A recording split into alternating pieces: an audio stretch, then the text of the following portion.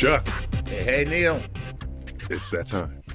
It is that time again. Do you enjoy these? Am I just lecturing to you? Would you rather just be on the beach or something? Well, like No, we could do this on the beach though if you want to do that. Okay, I mean, don't get me wrong. I'm not going to say let's not go to the beach and do the explainers. Okay, we promise each other one day we will do an explainer on the beach. All right, beach explainers. I'm all about that. You know, We're just chilling, and I'll comment on the waves or tides or whatever and other stuff. Right. A lot of good stuff at the beach we could talk about science-wise. Beach is good. Beach is good. But that's not what this one is about.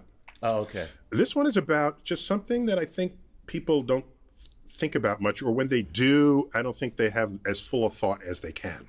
Oh. So let's go back to when I was a kid. When I was a kid, by the way, I've been interested in the universe since I was 9. So I've been wondering about what people say about it, even off the cuff. Mm-hmm. So one of the things they said... And what made you interested in the universe at 9? Now that we're talking about this, I got to know now. Oh, a visit to my local planetarium. My parents took me and my brother and sister. Super and cool. I grew up in the city where you can't see the night sky. Right. No one in the city has a relationship with the night sky.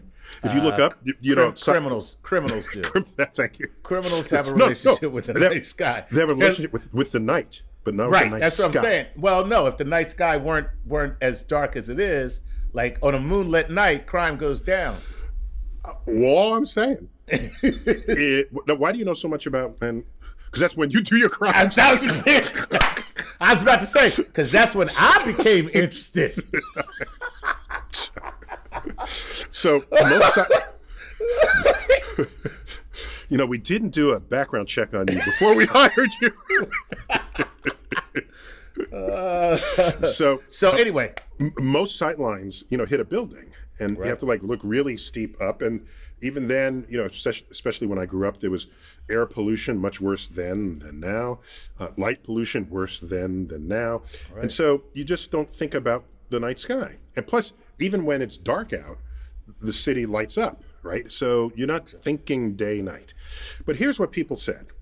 They said, days get longer in the summer. Right. I heard that. Oh, yeah, people still say that all the time. Wait, so then I said to myself, well, how long is a day? Well, a day is 24 hours. So I looked at my watch, and I said, okay, 24 hours goes by, and now it's tomorrow. It's summertime, and somehow it wasn't a 25-hour day. All right. So as a young child, I couldn't parse what anybody meant when they said the days get longer, because I was treating the word day as a literal 24-hour day. Gotcha. Okay. Little did I know, of course, they're referring to daylight. Mm-hmm. Daylight. Okay. Daylight. Right. Right. So did you know that? I mean, I didn't. I mean, I had to figure that out. I'm sorry. Well, that's because you would know. That's because you're thinking like a scientist, even at 9 years old, because that is a literal thinking. That is the literal thinking. I was not thinking figuratively or poetically. You were not thinking figuratively, you know, because most people think of the day a contingent upon when you can get work done, and from an agrarian standpoint, that's daylight. That's the day. Okay. Right. Getting all historical on me. Yeah. but my brain was so not wired that way at the time. And so, right, I could have probably, given enough time, figured it out. You know, the day-o, so day-o, the day's over, right? So, right. he's not saying it's midnight. Right. I mean, something, if that song was written about midnight, day-o, day-o, daylight come and me want go home. Okay. Yes. So, wait, were they working all night? I think they were working at night. I don't know. Okay. I don't know when, but I mean, I don't know when you get bananas. I mean, that's maybe that's a nighttime job, man. The banana. Maybe getting bananas is a nighttime thing. Bananas hide during the day. I don't know. Yeah, why can't you pick? You know, I don't know why you can't pick bananas during the day. So here it is. So people say days get longer in the summer. Longer in summer. Okay. Shorter in the winter. Okay. So now that I knew what everybody was talking about, they're talking about the hours of daylight. Okay? Right. I get that. Hours of daylight. Okay. So, what's the first day of summer? June 20 something. I don't know. June 20th. June 20th. It can vary. It can vary, right? Because the number of days does not cut evenly into a year. Right. So we have to fake it, and we say our year is over even before we've completed a full trip around the sun. Right. Okay. And so, but when we've backed up by a day, then we throw in an extra day to line things up again, and that's the that happened. That happened this year, every 4 years. Yeah, right, on 2020. Chuck, I'm glad you can still divide by 4. That's good. All the numbers in 2020 are divisible by 4. There you go. So here is my issue. Okay, you ready? Go ahead. Are you seated? I am. Are you listening? I am indeed. Let's stick with the lingo. Okay. Chuck, what is the longest day of the year? June 20 something. It's the first day of summer. Right. Longest day of the year. Everybody knows this.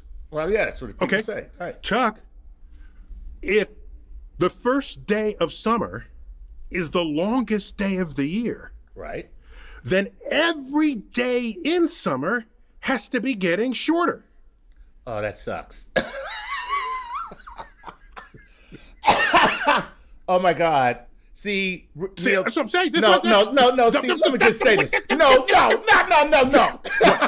What? This is why people don't want to go to the movies with you, man. I'm just, Chuck. So people say days get longer than summer. No, they don't. They get shorter. They do. Oh, that's messed up. Okay, let's finish it. Let's finish this. Okay, what is the shortest day of the year? It's the winter, December 20 something. Yeah. December 21st, the winter solstice. Right. If that's the shortest day of the year, then every day after that is longer, and so days get longer in the winter and shorter in the summer. Well, there you go, people. Neil deGrasse, once again, he has ruined something that you all thought were true. You all thought that summer was the time when the days got longer. Not so. And by the way, what you just said is so simple. It is almost elegant. I'm saying it's just so simple. Did this require a grant from the National Science Foundation to demonstrate? The same people who say days get longer in the summer are to tell you that the longest day of the year is the first day of summer. These are two logically inconsistent sentences. They certainly are. And I'm gonna tell you the truth. I never even considered it because you know what? Summer is just so much fun that you don't want to think of the days getting shorter. You don't want to, but you're right. While we're there, let me just go in for the kill here. Okay? Here we go. No, I'm not violent. Let me go in for the exclamation point. Since you don't want to kill anybody, let me exclamation point this. Right. Okay. I always thought it was odd that daylight saving time, right, which takes an hour of sunlight from the morning to put it at the end of the day, right, it's giving you an extra hour of daylight when you least need it. Okay, in New York City, in June, the sun sets at 8:30. Okay, and twilight is long; it goes another hour. That's right. You know, you don't need. Do you need when do you need the daylight saving hour? Yeah, you kind of would want it at the end of the day. Well, no, excuse me. What time of year do you need extra sunlight at the end? Oh, I want it in the wintertime. Thank you. Yeah, when the days are short. Thank you. Yeah, you're right. So to me, the whole concept of daylight saving time was backwards. It is. Just growing up, I was trying to come to terms with the world that I was absorbing as I was coming of age as a child scientist. But see, farmers start their day much earlier than everybody. So maybe it was to give them the extra hour so that excuse me. Wait, excuse me. Yeah.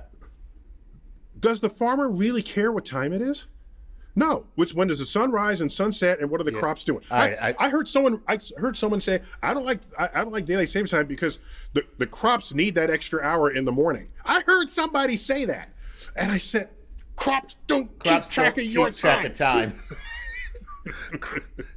Like they don't care what time you say it is when the sun rises or sets. That's funny. It's not like you're gonna walk out to the field and the corn gonna be like, "Yo, man, you late." The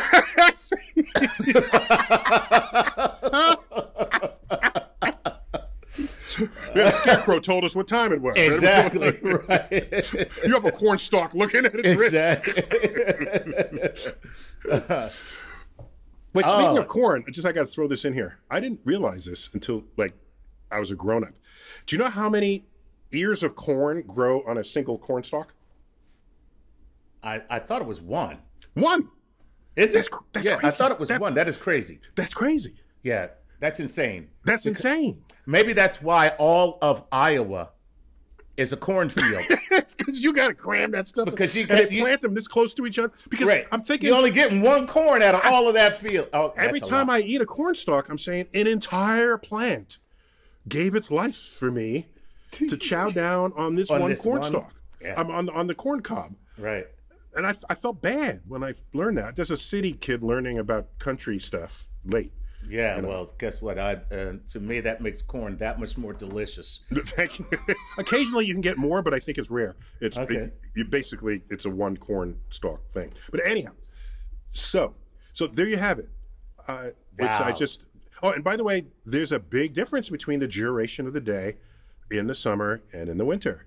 So in New York City, we're at 40 degrees north latitude. This would be true also for 40 degrees south. Mm-hmm. And it's not very different as you go up or down a few degrees. Los Angeles is 30 degrees north. Santiago, Chile is 30 degrees south. Most of civilization has found itself into these bands, right, in north and south of the equator. So we can get 16 hours of daylight. Mm-hmm. in the summertime, and the inverse of that, we get about 8 hours or less of daylight in the winter.